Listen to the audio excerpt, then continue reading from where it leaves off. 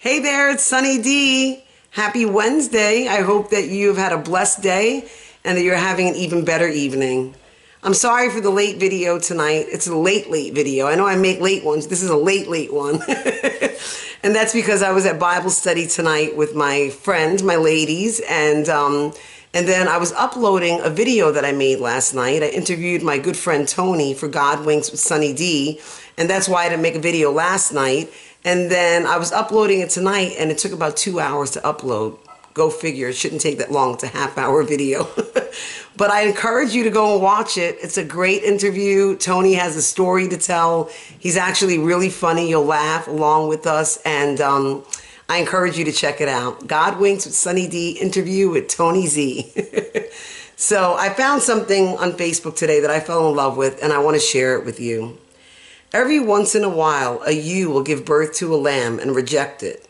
There are many reasons that she might do this. If the lamb is returned to the ewe, the mother may even kick the poor animal away. Once a ewe rejects one of her lambs, she will never change her mind. These little lambs will hang their heads so low that it looks like something is wrong with their neck. Their spirit is broken. These lambs are called bummer lambs. Unless the shepherd intervenes, that lamb will die, rejected and alone. So do you know what the shepherd does? He takes that rejected little one into his home, hand feeds it, and keeps it warm by the fire. He will wrap it up with blankets and hold it to his chest so that the bummer can hear his heartbeat.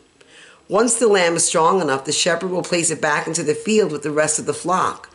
But that now still young lamb never forgets how the shepherd cared for him when his mother rejected him. When the shepherd calls for the flock, guess who runs to him first? That's right, the bummer sheep. He knows the shepherd's voice intimately. It is not that the bummer lamb is loved more. It just knows intimately the one who loves it. Again, it's not that it's loved more. It's just that the bummer tends to believe it because it has experienced that love one-on-one. So many of us are bummer lambs, rejected and broken, but he is the good shepherd. He cares for our every need and holds us close to his heart so that we can hear his heartbeat. We may be broken, but we are deeply loved by the good shepherd. Is that cool or what? I just love that whole analogy, that whole story, and it makes me think of Reckless Love. That's probably the song I'm going to play with this, where he goes after the one sheep, the broken one. And, that's what it's all about. It's about the one.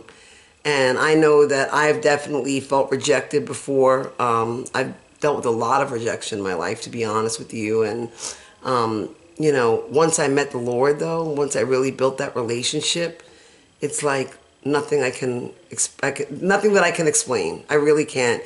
You have to experience it yourself to know. But he is my shepherd, and I love him, and I look for him, and I take the time to get to know his voice, and it makes such a difference in my life. So if you're, feeling rejected, if you're feeling alone or like a black sheep, just know that there is the one who loves you. He created you. He loves you with an everlasting love, and seek him. That's all I can tell you. Seek him, get to know him, and your life will be changed for the better. So thanks for listening.